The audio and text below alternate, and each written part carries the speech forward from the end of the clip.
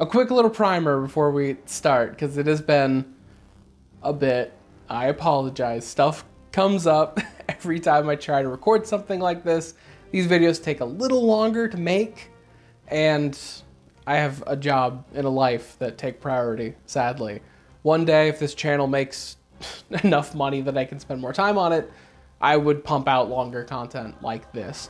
So, as another reminder, this iceberg is something I've put together. I've also used other icebergs as inspiration without actually taking them whole hog. Here's the people that I've directly sourced mine from. Check out their original iceberg images, but we're still going through mine and just jump right into it. With this, we're on tier 2. Tier 2 is the little deeper concepts, as in these are general overview concepts and events and things you need to understand to start delving into 40k further. Basically, if you go into any decent overview video, these are the stuffs that are actually going to be discussed and primed for you. Which first we have the Emperor of Man, who is a very important figure. Honestly, probably the most important figure in 40k, as he is the Emperor of Mankind, the leader of humanity, who now sits on his golden throne as a skeleton rotting away in the corpse of the empire he helped build. Long ass time ago, he came out of the shadows to bring humanity out of its dark ages and led it on a crusade against all of the galaxy, where he spread the knowledge of the imperial truth, God, superstition, religion, cringe, all science and reason under his banner. And then it toppled because his kids, which I'll get into in just a second here, a good chunk of them, about half, turned traitor in a pretty big event known as the Horus Heresy, and now he's a skeleton.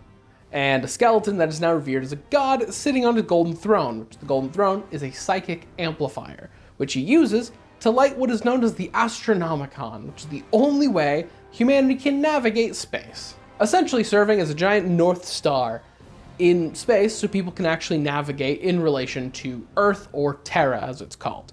And also the Emperor, to stay in the weird perpetual life state, requires the souls of 1,000 psychers to be sacrificed every day. However, it is important to note with this number is increasing with future books as they come out. The tech in that golden throne, it's wearing out.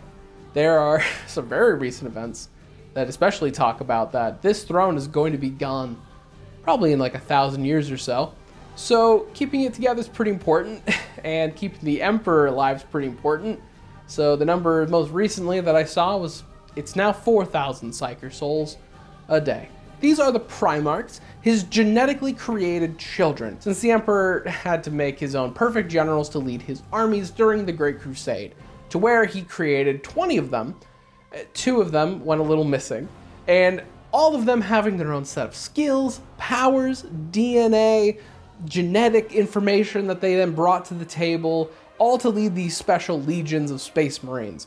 And each one of them is a full-on character with a lot of either interesting or annoying qualities, depending on who you talk to, which these guys should be stated, are goofy strong when it comes to 40k.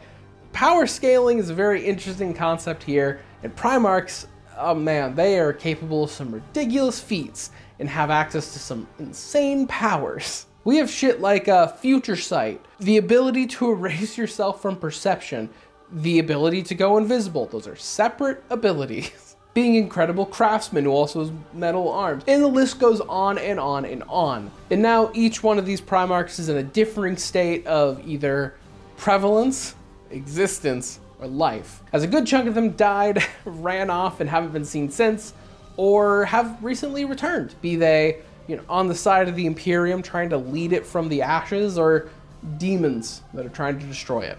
The Warp is the Immaterium. It is a different dimension that is the method of faster than light travel in 40k, where imagine you're trying to go through space, and it's the typical like this level of faster than light travel. Every single sci-fi universe has a touch on their own individual method of doing this. In 40k and in many other universes, they have wormholes where they punch through reality into a different dimension, pop out much faster than it would have been to go, in real space. And here, imagine this dimension is just hell. You are going through a horrific biblical hell. It's pretty rough. It's the inhabitants of demons. It's the inhabitants of the chaos gods. deeper, darker entities that are pretty still unknown. The realm of chaos where space and time, those concepts, novelties, absolute jokes when it comes to it. Pure suggestions. What are you talking about, physics? Nah, man. Nah, it's the warp. We do whatever we want here. With the term heresy, this is relating to two very separate concepts, one in-universe and one out-of-universe. For the in-universe, the Imperium of 40k is a very dogmatic, authoritarian, pretty shitty government system where the method of control is ideological control of curbing literally any possible dissent. And the method they do this is any slight thing that they can classify as treason or going against the Imperium in any way gets the big fat red rubber stamp of heresy, and the sentence for heresy is death. Many times summary execution. This can be from, legitimate things of shit-talking the Emperor, the god of humanity, really just shitting on his name. Legitimate heresy by the definition, or like you didn't finish your plate of rations and you tossed them away, or you gave your kids some extra ration. That's going against what those rations were made for, the holy purpose of them. Heresy, shot in the head. Or maybe you looked at a government official just a little too long. Maybe your expression wasn't very nice, or you made eye contact on accident. Absolute heresy, die. And then there's the other version, where the out-of-universe thing, where heresy is an ongoing meme that you slap on everything, and it's painfully unfunny, but it's a rite of passage for any community. There's always a community meme that gets spread around, largely by people who are new to the hobby. They think it's hilarious. It's not. I'm sorry. And we also got abhumans. Abhumans are essentially like little subraces of people, mainly mutations that are very common and then codified into a specific group. They come in many different sizes, many different shapes. We have some very familiar ones. The two most familiar ones, honestly, is going to be the Ogrins, which are big, kind of dumb, but absolutely sweet and very loyal. There is some stories you can read that are fucking really sad when it comes to them. They're great. Everyone loves the Ogrins. You also have the Ratlings, which are just they're really horny halflings. I'm not joking about that. They're also great snipers and not related to the Skaven. I'm sorry, fantasy fans. Other than that, there's some other little tidbits, like the fact Beastmen, as in fantasy, actually exist in Warhammer. They are an abhuman species. There's also things like Felinids, which are cat people, but not in the way you're hoping. Weebs, not in that aspect. A little different, probably. There's no art of them. But yeah, there's a bunch, and most of them don't have art, so I can't reference a bunch with visual aids here. The old ones are one of the first things you will learn about if you start trying to learn the timeline of 40k.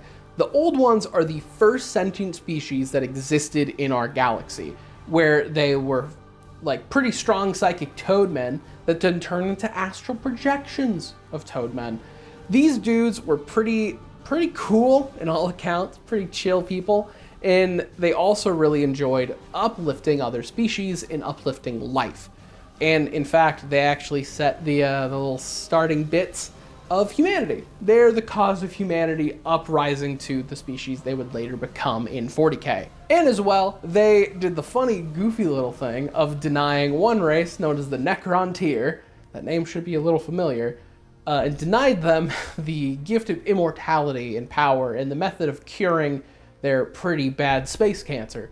Something that I am certain would not bite them in the ass later. And yeah, I kind of did with the emergence of the Catan.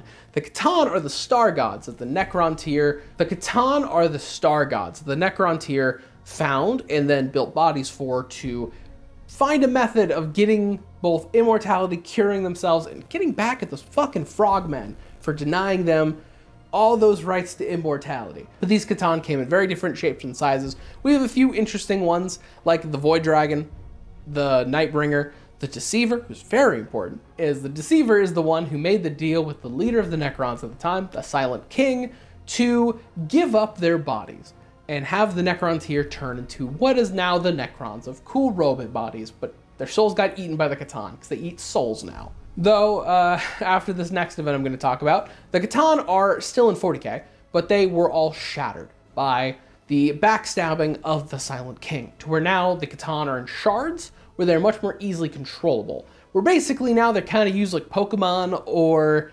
generators. You can throw one out to go deal with some of your enemies, or you have a cool machine you got to power, just slap one of these dudes in it. He doesn't have a choice. It's just a being of infinite solar energy, whatever. In that specific event where the old ones would kind of regret their actions. The War in Heaven. The War in Heaven is the war between the Necrons, where the old ones rapidly uplifted a bunch of races, mainly the Orcs and the Eldar, to help fight against the Necron, which then both of them kind of forgot and did their own thing down the line, and the old ones all got killed, all dead by the Catan. And right at the end of the War in Heaven is when the Silent King struck against the Catan, shattered them, and imprisoned them. And also, a really important byproduct of the War in Heaven is two parts. First, the Eldar were now the dominant race in the galaxy, where they would expand their empire and start fucking a lot. That's important, I'll get to that later. And the second aspect is the warp started to churn.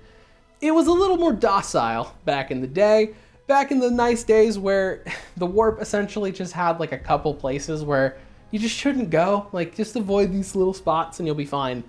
It started to churn with all the psychic energy of people dying and war and all the things that brings.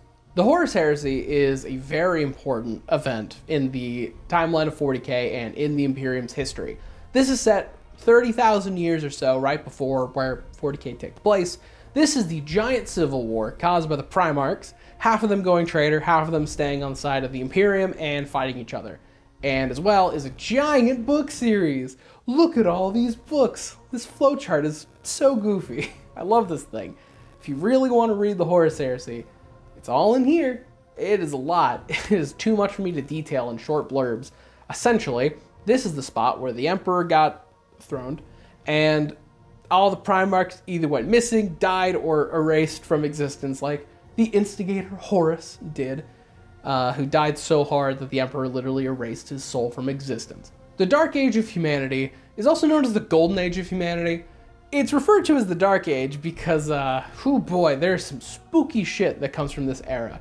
Though don't let the name fool you, this is actually a pretty positive time in the grand aspect of human history in 40k, set mainly in the 15th to the 25th millennium. This is the point where humanity ascended to the stars and really started to go ham. They colonized a fuck ton of places. I'm talking like so many spots. And as well, the Dark Age of Humanity is the point where humanity had so much scary tech. It is horrifying, this level of bullshit they could do. This level of tech is like magic. It is scary, it's really major, to the point where even the Mechanicus, who love knowledge and discovering this tech, when they discover some of this, they're like, nah, put it back. Just keep it hidden. This is too much. The birth of Slaanesh was a very cataclysmic event in this timeline, as this was at the point where the Eldar were having real issue with their society. They became incredibly hedonistic, mainly in the fact that Eldar require a bit more things to get those emotions flowing, get that dopamine rushing in their brains. You know, alien physiology, it's not the exact same as ours. They're a little more resilient to emotional stuff than humans are. So it takes more stimulus to get them to where they want to be. And when they're in a period in their history where there's literally like nothing to worry about, they're in prosperity, things are pretty good, there's no other really alien species out there that are gonna fuck with them, what are they doing? They start to really stay in their own shit, get a little more hedonistic, and it turns slowly from just regular, say for example, regular fucking, then it turns to like, yeah, you know, you need some ropes and stuff. And then it turns to the point of you need to stab somebody in the throat to nut. Pretty rough. It also wasn't just sex. There's a lot more that it comes to. Anything in excess was the main point.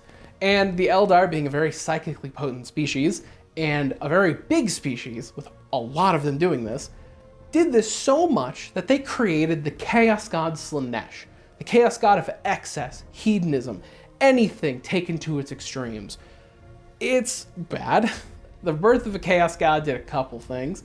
It created a giant rift in real space known as the Eye of Terror. This is an entry point to the warp itself from space without any fancy use of tech. It's also a place where demons and shit can get out of. Also, Slaanesh claimed every single Eldar soul. All of the Eldar that were not in special circumstances at the time were immediately yoinked by Slaanesh and are currently being tortured for all existence, for their amusement, because that's their birthright. It's pretty rough. Also, this threw the warp into such fucking disarray that the humans had what was known as the Age of Strife, where they were completely cut off from each other. Warp travel and warp communication was impossible, so a lot of places died. This event of the Age of Strife is what brought the Emperor of Mankind to come out of hiding and get something done, as humanity was at its lowest and most likely going to just die out if he didn't. Psykers. I mentioned this earlier, but Psykers are essentially space wizards.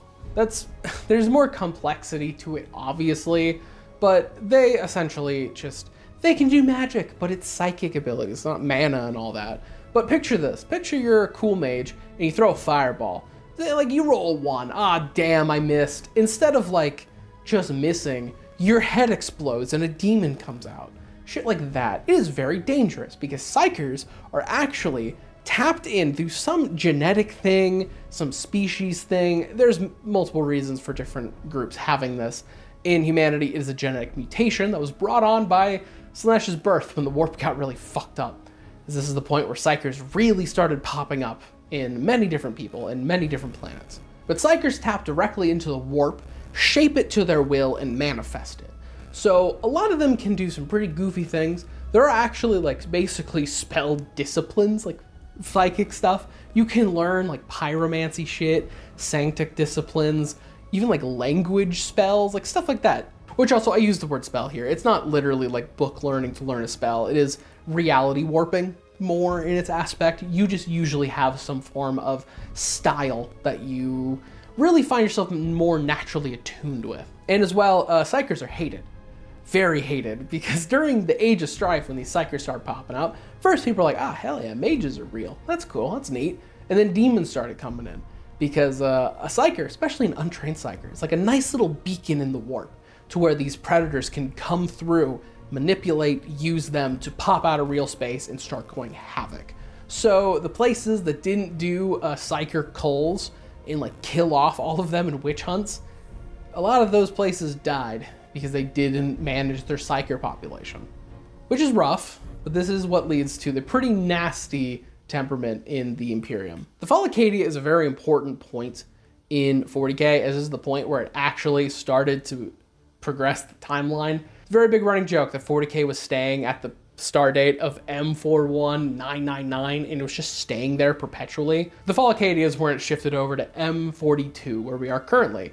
Cadia is the planet that was basically holding the fucking line against the Eye of Terror from coming out any further into Imperium space. Cadia being a pretty strong fortress world where everybody was trained in military. Of the Guardsmen regiment, they are the biggest. Its also big claim to fame is the fact that Cadia broke before the Guard did. The Guard held the line till the very end, though Abaddon the Despoiler, he threw a tantrum, crashed his big funny doomsday weapon into the planet, cracked it, destroying the protective pylons that existed on Cadia, and allowed the Eye of Terror to zip its way through the galaxy to where now it is split into rough shit, you know? Which then directly following this event is the revival of Guilliman, where Rabute Guilliman, the Primarch of the Ultramarines, one of the Emperor's more loyal sons, was able to be revived through the efforts of a lot of people, mainly Belisarius Cawl, the Eldar Yvrain, leader of the Ynnari faction of the Eldar, a bunch of Black Templars, some Ultramarine. It was a whole event. But they were able to revive him after he was put into good old life support stasis because he was poisoned and they couldn't really cure it. But don't worry, he's kind of better in the fact that he has armor that perpetually regenerates him from a spooky chaos poison, and he can't take the armor off or he'll die. Where now he leads the Imperium in a pretty dark age where he has to look out at the universe and see every single thing his dad built up completely subverted and fucked up, which is not a fun feeling. Post-revival Guilliman is actually a very fun character. You'll see a lot of shit talk, a lot of shit thrown at Guilliman. Post-revival Guilliman is great. He is such a fun character. Imperium Nihilus is what is considered the other half of the Imperium. As we have like the main side of the Imperium where Terra is on, the other half is a little rough. Imperium Nihilus is currently held and mainly led by one Commander Dante. At least he's not the like, direct leader. He's more of the guy that organizes the defense of it. He's in charge. It's not the greatest job for him. Commander Dante, renowned of "Please, oh God, let me die," where Sanguinius the Primarch of the Blood Angels, won't let him die. Poor man. But Imperium Nihilus is pretty fucked up in the fact that communication with like your main hub and resources are a little hard to come by, and the shit over there gets a little spookier. It takes longer for reinforcements. It's bad. It's not a great time. But you'll also see a lot of stuff starting to take place in Imperium Nihilus as, you know, it's more fun to tell the stories from the people who are actively in the worst situation of their lives. And yeah, that's part 2. Part 3 will come hopefully soon. I'll do my best. I hope to get it done next week. So, see ya.